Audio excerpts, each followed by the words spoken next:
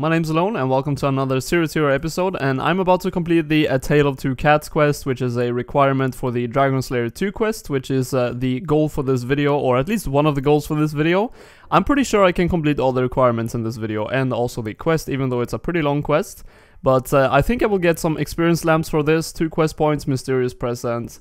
I guess the experience lamps are in this present. Yeah, there you go. Mouse toy. I'm not sure what that is supposed to be. But then I'll put these on rune crafting. 2.5k experience and maybe 2.5k again. Yeah, 5,000 experience for a pretty easy quest is very nice. Such a massive relief. This is the main reason why I've been kind of demotivated to do Dragon Slayer 2. The fact that I had to complete Lunar Diplomacy, and now it is done. 5,000 runecrafting experience, pretty good as well. So from 2 quests, 10,000 runecrafting experience. By the way, before I do the Dream Mentor quest, I think I have all the requirements for it, by the way. Yes, I do. And after that, I have every single requirement for the quest except for 62 crafting, which, look at this, I'm 61. Very easy level to get. But before that, I'm just gonna show you guys something. Look at this, they updated the models of the divine potions, so they are in a similar size to the normal ones. Before they were way smaller, but now they just made them bigger basically. I think it looks kind of scuffed, but at the same time, I mean, it does make more sense. And we're back here again to hand in the Dream Mentor quest, which was extremely easy. Took me like 25 minutes to do. And let's see, might be like sometime before it's actually done, but I will get some decent experience from this. And unfortunately, the experience lamp that you get right here is actually only usable on combat experience, so that kind of sucks. So only combat experience for this quest. I'm not even sure what I should use it on, because you can't actually use it on prayer. You can only use it, well, you can't actually use it on attack either, it seems. So strength, ranged, magic, hit points, defense. Yeah, I guess I have to put it on defense because the other ones are, yeah, mage is so fast anyway, so I'll just put it on defense. It's only 15k, so it's not a massive amount, but yeah, only 1 crafting level away from Dragon Slayer 2. Just made a couple of earth battle staves for 62 crafting. Time for the big one, Dragon Slayer 2. It is a 2-hour quest guide, so just a tad bit shorter than the Song of the Elves. It is time for the Vorkath part of the quest. I decided to go with a ranged setup, but I'm very unsure if that's actually better than a Dragon Hunter lance. I'm going to assume that a Dragon Hunter lance is better. I've seen quite a lot of people use that, but just because it's the first time, I feel more secure doing it with a ranged.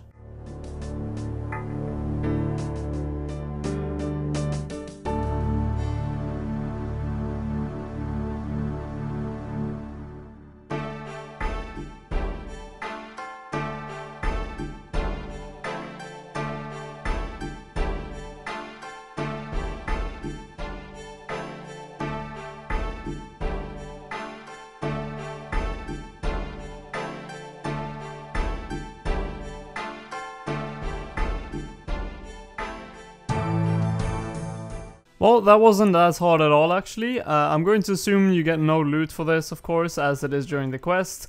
I don't know if this is how hard the boss actually is, so if you're going to kill it after the quest, which I'm very interested in.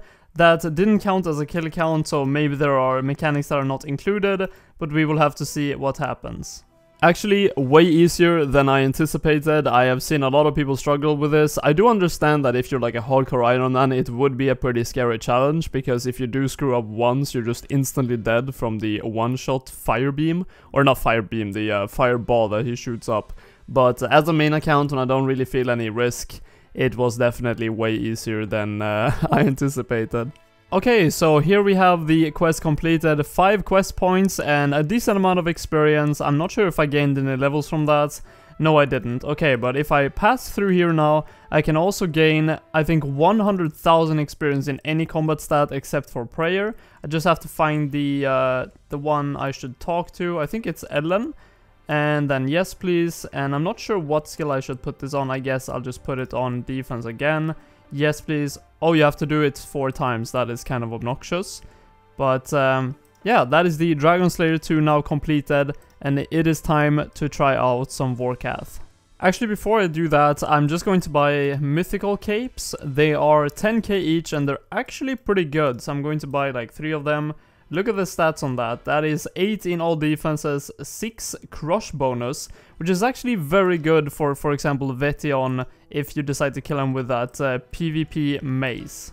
Okay, so that's the first Vorkath kill, and it is definitely harder than in the quest.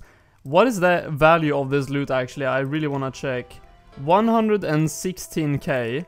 So that is definitely pretty good, but I do want to try ranged ones because I do feel like melee is... it's probably very good if you're good at Vorkath, but if you're new to it, I think ranged is easier, so I'm gonna try it with Void. Alright, well, it definitely feels a bit easier to do it with ranged, but I am still, of course, taking a lot of damage. Like, I use pretty much my full inventory of sharks there, so I will still have to practice quite a bit. The kill time was 3:24, so a bit faster.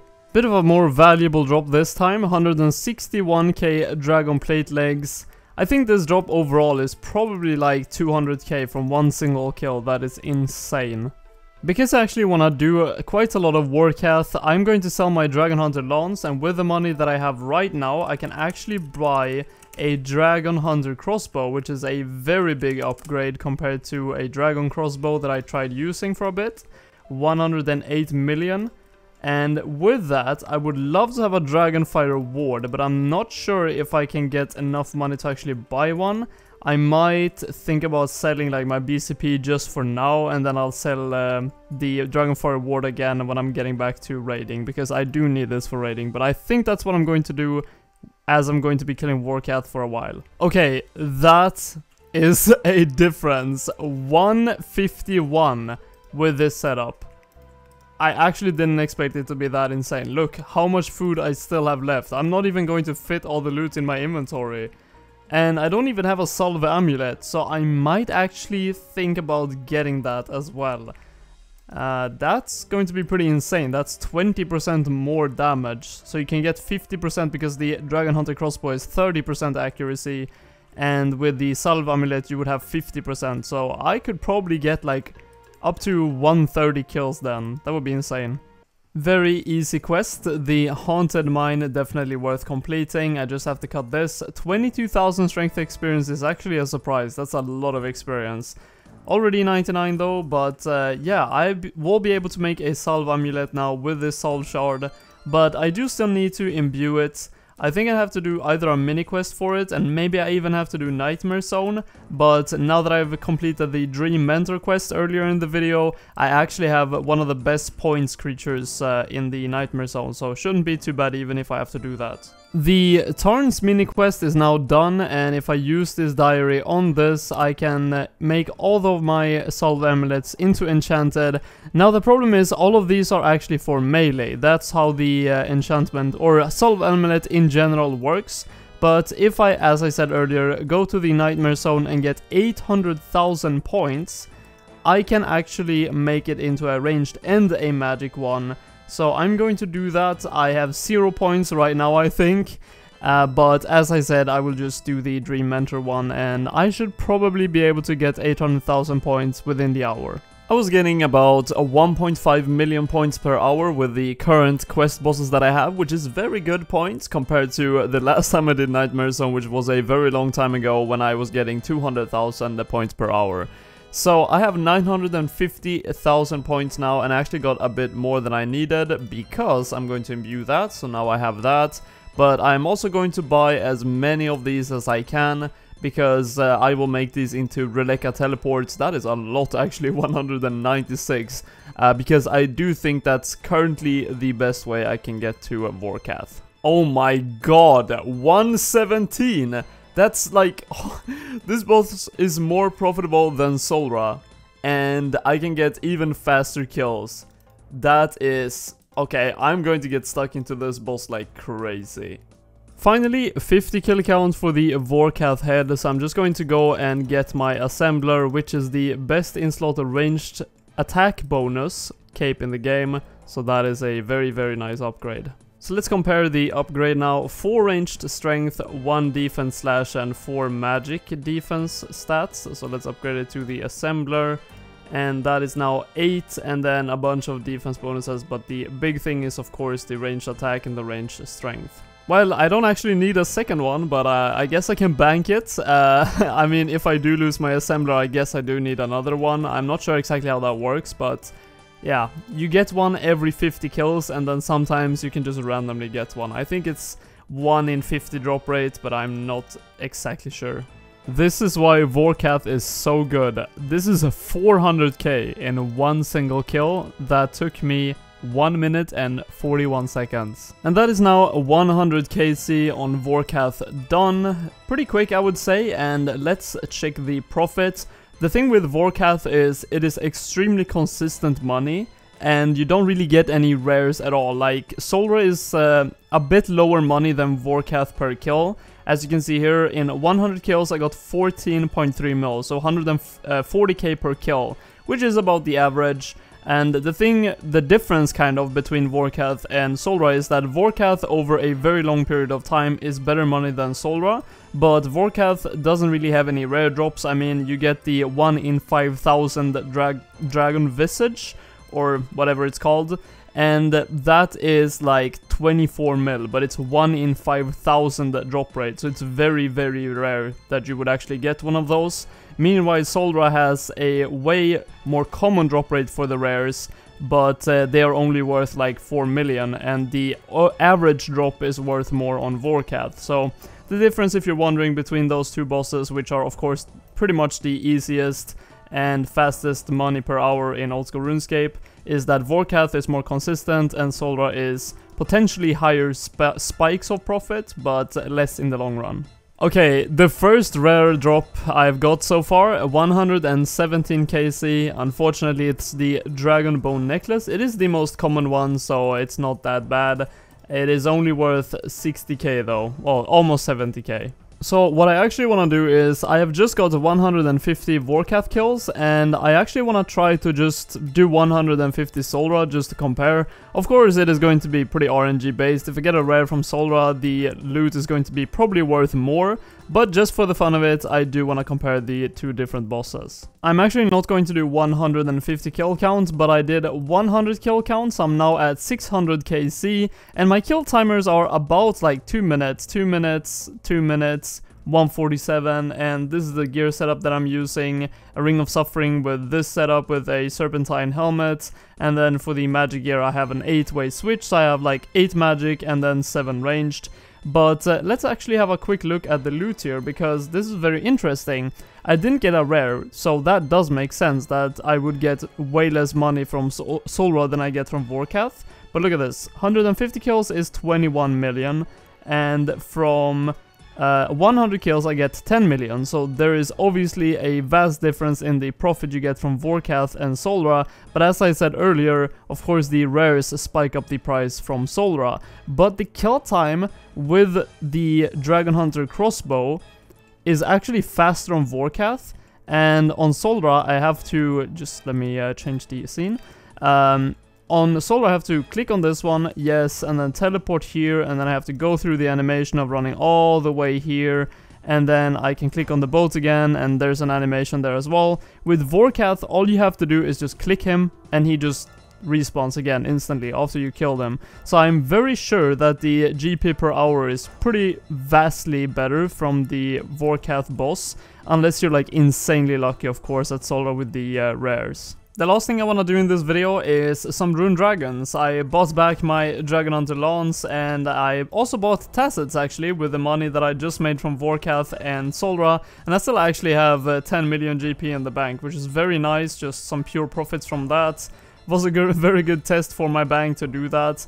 But yeah, let's kill some Rune Dragons. And the thing with Rune Dragons is they're not insanely good money per hour. They're pretty decent. I think they're like 1.1 million per hour, but can be a bit more if you pay attention. But they are very AFK. So I'm going to try to just see what the money per hour is on these if you're paying attention quite a lot and you're using this setup for a lot of strength instead of just CCR, which is more AFK that these guys are using.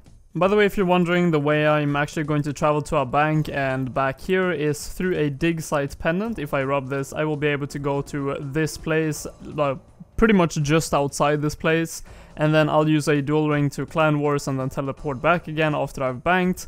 The problem is, of course, I don't have a full tier rejuvenation pool in my house because I'm only 70 construction, but that is, of course, a goal I will go for in the future. Oh my god, Dragon Limbs is a 1 in 800 drop rate, and I am 44 minutes in. That is pretty lucky. I'm actually now done with 3 hours of Rune Dragons. I thought that would be a nice point to stop just to see how much I actually got in these 3 hours. And let's have a look at the loot. So 157 kill count in that time, so roughly 50 kills per hour, and I gained 7.68 million. And of course, quite a lot of that is from the Dragon Limbs. But I did check what the value would be if I didn't get them, and it is about 32,000 GP per kill, and with them 49,000 GP per kill. So I would say it's about 40k per kill on average if you would kill thousands of them, which is actually not bad at all. So before we have a look at the slides and end the video, I just got an Adamant Dragon task, which is the first one, and I kind of reset my tracker. And I wanna try to get 99 Slayer in the next video, which is going to be quite a huge accomplishment, and I am 1.1 million experience off that, and hopefully make a lot of money during it. So on the first slide, we completed Vorkath and added 150 kill count to that, and also 100 kill count to Zulrah, so the only bosses I have left on this slide is the Nightmare and the Corporal Beast. On the second slide there is no progress, but you can see that the only bosses I have left is the Inferno and the Theater of Blood, so as soon as I complete the Corporal Beast and the Nightmare on the first slide, I will go to Theater of Blood, and when that is done, I will do the last one, which is the Inferno. But that is it for this video. I am really happy with all the progress that I made in this video. I have been putting off the Dragon Slayer 2 quest for quite a while, and I feel like super motivated now to be able to soon finish off the last bosses, which are very interesting bosses, like Corporal Beast, the Nightmare, which has of course a chance of giving bank loot. I'm really interested in Theater of Blood as well, but I will need a team for that, so if anyone is interested in playing Theater of Blood with me in the future and you're experienced, then you can comment in the comment section below about that, or you can join my Discord, which will be in the link on the top of the description. You can join that and you can message me over there, and we might be playing in the future, which would be very fun. I hope you guys did enjoy the video. Leave a like if you did, and click any of the videos on the screen now if you want to support me in watching more of my content, or in general you just want to watch more of my stuff. So, goodbye, see you in the next one guys, take care.